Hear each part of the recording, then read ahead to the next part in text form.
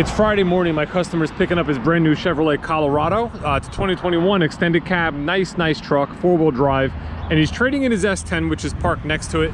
Now, I want you guys to be kind. I want to show you this truck because I want to point out a couple differences, but this truck has 367,000 miles on it.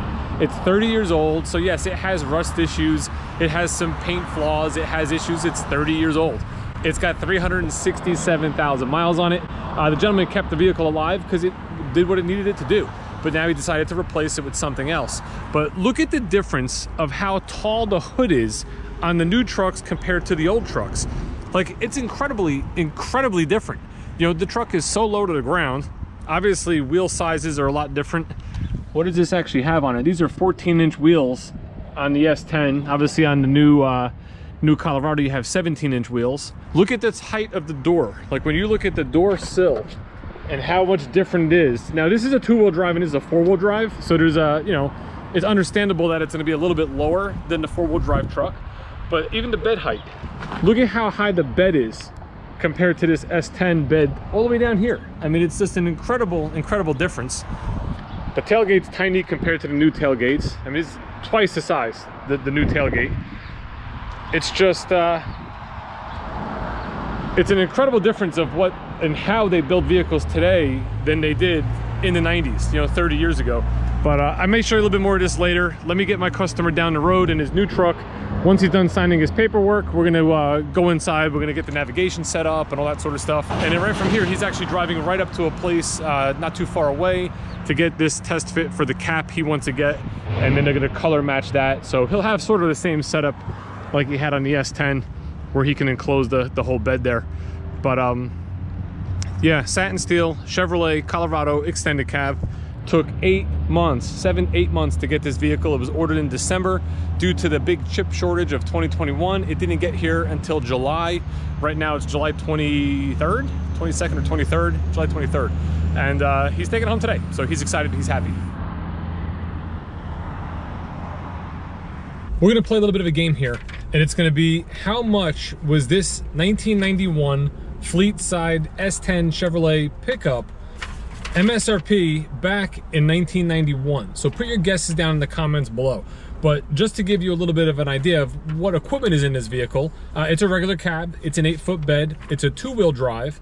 Obviously, you know, this comes from an era of crank windows and no power locks and things like that. It comes from a time frame when you needed 2 GM keys, one to open the door and one for the ignition. This truck is a 4.3 liter V6. It starts right up. You'll see you have AM, FM, cassette, and actually check this out in the glove box. Not only do we have the owner's manual, but we have the official Heartbeat of America. Today's truck is the Chevrolet S10 pickup, standard features and options cassette tape. And we're gonna see if it works.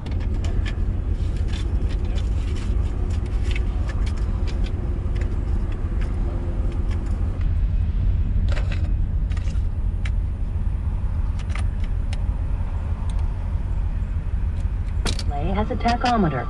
The tachometer indicates the speed of the engine in revolutions per minute. The indicated number times 100 gives the engine speed. As a special note, operating the engine... The wheel above the light switches controls the illumination level of the instrument panel. Rotating the wheel to the full right position turns on the dome and courtesy lights. For your convenience and accessibility, the fuse panel is located beneath the instrument cluster on the driver's side. Refer to Section 2 in the owner's manual for additional information on features and controls, while Section 6 shows a photo of fuse. Pushing the paddle on the turn signal lever engages the windshield washers. For continual washing, you must push and hold the paddle in. When you release the paddle, the washers will stop. For a single wiping cycle, turn the wiper band towards you to mist. If you have the option... Well, that was pretty cool, huh? Technology of 1991. You sit in your brand new truck, you get your cassette tape here, you put it in your cassette deck, and you just run through the options as the lady in the program tells you all about your truck. Definitely a lot easier now that you can just hop on an iPad, go to YouTube, Dave B Sells Chevy, and check out videos with me, or anybody for that matter that puts videos out, including General Motors. You know, you can go on the mobile app and you can see how-to videos right on the My Chevrolet app. You know, which is awesome. Plus it's searchable, so rather than having to fast forward and get to the section of a cassette you want, you just search obviously what you want, and the information these days is at our fingertips literally in a second. Back to what the truck has in it. So it's a 1991 fleet side pickup. It's got the 4.3 liter V6 gas engine, 18 miles per gallon in the city, 24 on the highway. Now, this is the standard equipment vehicle with the additional preferred equipment group, which gave you Tahoe trim, power steering, the AM/FM stereo with cassette, deluxe two-tone paint, a chrome rear bumper, the 14-inch wheels and tires, a sliding rear window, which is right behind me here, and auxiliary lighting. So that was one package that was added. It also had the 4-speed automatic with overdrive, so no manual transmission in this truck. We mentioned the V6, that was an upgrade. I'm not sure what the standard engine is.